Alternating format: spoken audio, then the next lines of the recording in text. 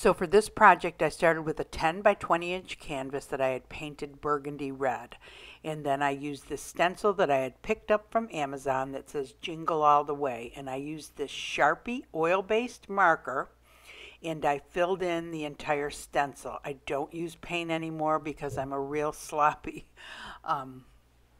stenciler, and this is just what works best for me. And it is oil based, and I have had problems with other markers, and the oil based markers don't seem to cause any problems with the resin. They do not run.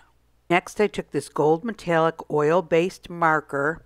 It's called Deco Color Premium, and I went ahead and traced around the entire stencil that I had just done in black. And again, this is an oil-based marker. It doesn't interfere with the resin.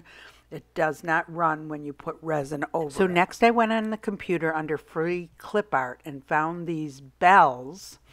And what I did was I printed the one out, and I resized it into 3 different sizes. Then I took them and put tracing paper underneath them and traced each of the bells out.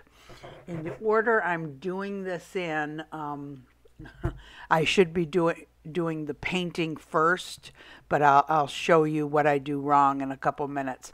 So I have it all traced out, and then I take clear Elmer's glue and trace over the trace lines. Then I take this 4mm rhinestone that I had picked up at Amazon, and I put it around all of the Elmer glue or trace lines. These 4mm rhinestone chains do need to be cut, and there's a black handled scissors that I'm using there. It's a heavy duty scissors, and it cuts them just fine. I also picked that up on Amazon. You can cut it with the regular scissors, but you will end up ruining your regular scissors. So I continue on with the rhinestone chains, cutting them and placing them on all 3 of the bells.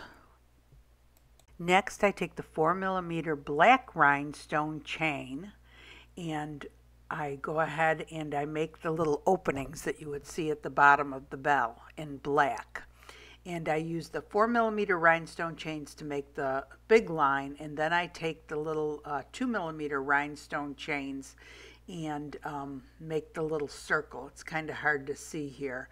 And in the center of the tiny rhinestone chain that makes the circle, I put one of the big 4mm crystals. So next I realized I should have painted the center of the bells gold. And this should have been done before I even put any of the rhinestones down, but too late now. So I go ahead and I fill each one of them in with the gold. And the reason I'm doing this is when you put glass down on it, on the bells, and then you put resin over it, some of it becomes translucent and you can see the color underneath. So it's in your best interest after you trace out the bell to go ahead and paint it gold. Next, I fill each of the bells in with the gold glass. I call it gold glass, but you get it at Michael's. It's Ashland Decorative Filler, and the color is actually yellow. Do not order the gold glass because I made that mistake and it wasn't gold. This color that they call yellow is the closest to gold. Then I just kind of straightened it around in each of the bells. So next I decided I needed 2 more bells. So this time I traced it out and then painted it in before I put the rhinestones on. And then I went ahead and finished the other 2 bells the same way I had done the previous 3, only this time they were already painted in the middle, and that way I didn't get any paint on the rhinestones. Next, I took this triple wide rhinestone chain that again I had picked up on Amazon, and I went ahead and I attached each of the bells together by using this. It's real pretty. It's green in the center and little gold rhinestones all the way down. And then I kind of made loops on each of the bells with about that length, and I kind of put it on top of and under each one all the way through. And now it's all ready for resin. Just so you know, you can see some of the Elmer's glue that I had gotten on some of the canvas. Well, that will disappear when you pour the resin over it. It will actually hide it. Hey everyone, jingle all the way. I love these little bells on here. I was trying to think of another way to do it. So I was thinking on if you have a tall, long one like this, only a little bit wider, you could put the jingle all the way across the top and then have 3 bells hanging down, large bells hanging down. I might try that. Stay tuned.